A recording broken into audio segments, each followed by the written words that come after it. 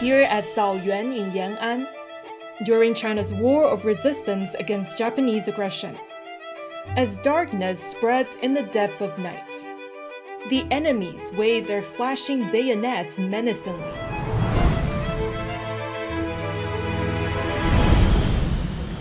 As the battle rages on in the harsh winds, the flames of hope flicker and glare. In this showdown between light and dark, in this fight for faith and conviction, everything is at stake.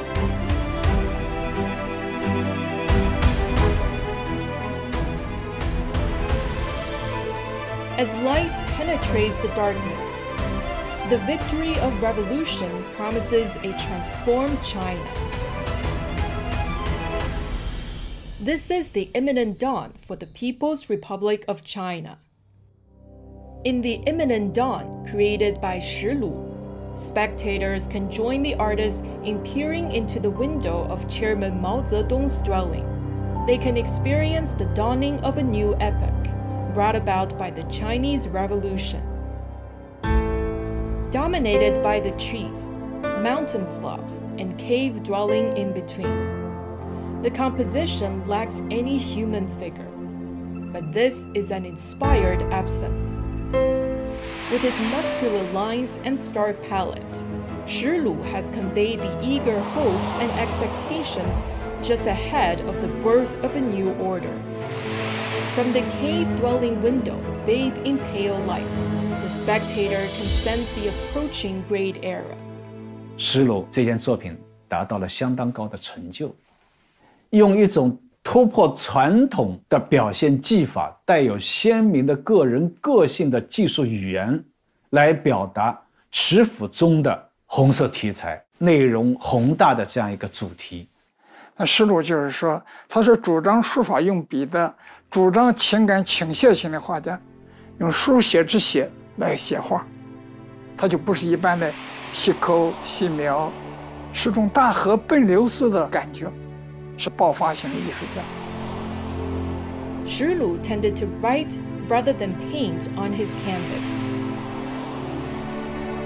Such a talent has made him an eccentric yet admired innovator. In the early summer of 1961, while doing sketches with fellow painters in Zaoyuan, west of Yan'an, Shi Lu came to the former residence of Mao Zedong in the revolutionary base.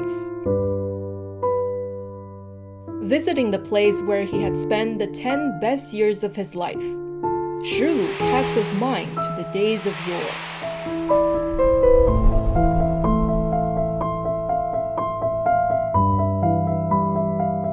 In front of the same cave dwelling, the mighty trees has defiantly withstood the ravages of the years.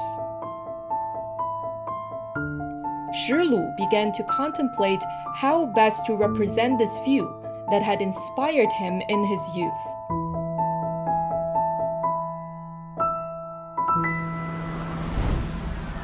Here at the revolutionary base of Yan'an gathered a contingent of passionate and idealistic young people.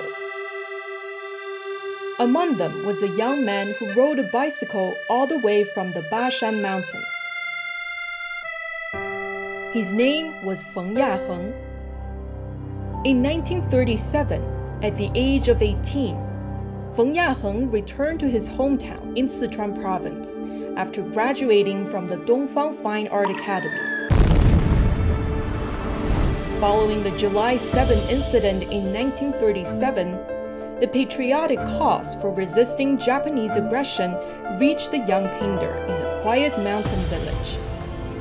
A pamphlet titled Mao Zedong's Autobiography fired up his passion for seeking truth.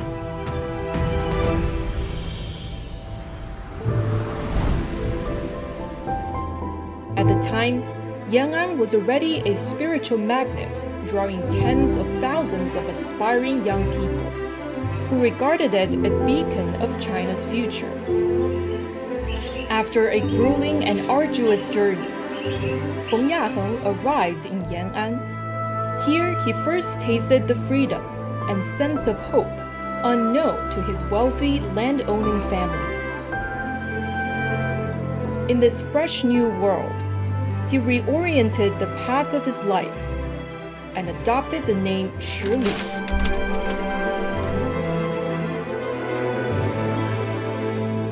从延安开始，奠定他的这个一辈子的他艺术呢，是革命的浪漫主义与革命的现实主义相结合。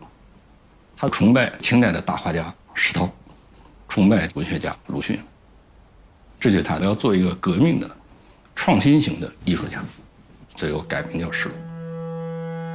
The decade in Chang'an saw Shi Lu seeking artistic truth like an intrepid warrior. Here, the unadorned grandeur of the lowest plateau offered him a gold mine of subject matter. With a palette suffused by ink, he portrayed the glorious morning on mountaintop.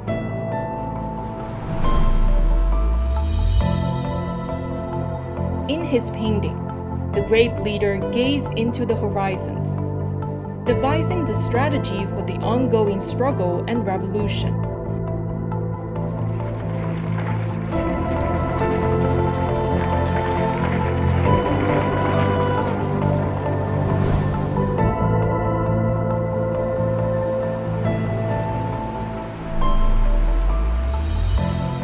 His use of varying shades of vermilion in sharp contrast with green hues displayed devoted passion.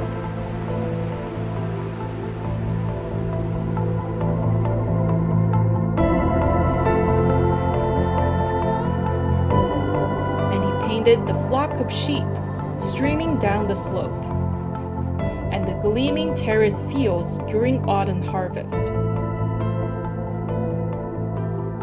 In Shi Lu's works, the landscapes of northern Shanxi, which had been neglected in traditional painting, came to acquire a profound aesthetics. His imagery resonates with the revolutionary passions and emotional immediacy. With the night ascending on Zaoyuan, the lamp flickered in the cave dwelling. Here, Mao Zedong composed a speech to serve the people and penned his heart-stirring article, "Our Battle to Crush Japanese Aggressors."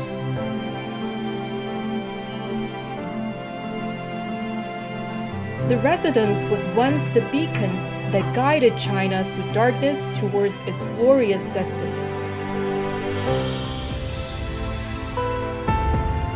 Here in Zaoyuan, Shi Lu found his inspiration as he recalled the lamp flames offering hope and direction for the pursuit of revolutionary ideals.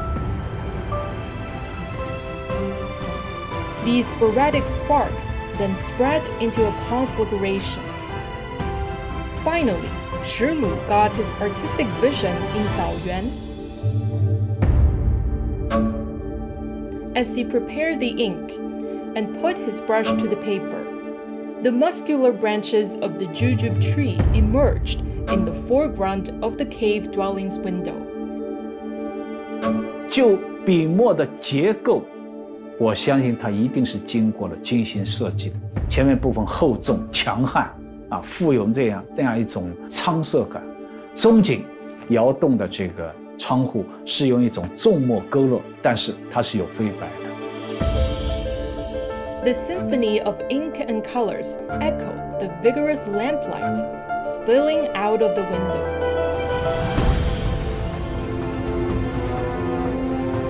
With poignant feelings, the artist rendered the spectacle of an imminent dawn in the eastern sky.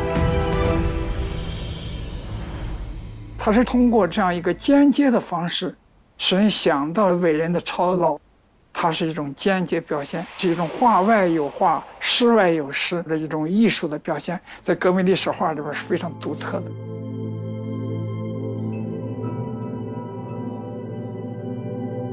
The art expresses the creator's character and his view of life and the cosmos. In the image resides the artist's love for his country and his conception of Eastern aesthetics. The confined space of the paper contains Shi Lu's passion for seeking truth, as well as the conviction of thousands of other fellow revolutionaries.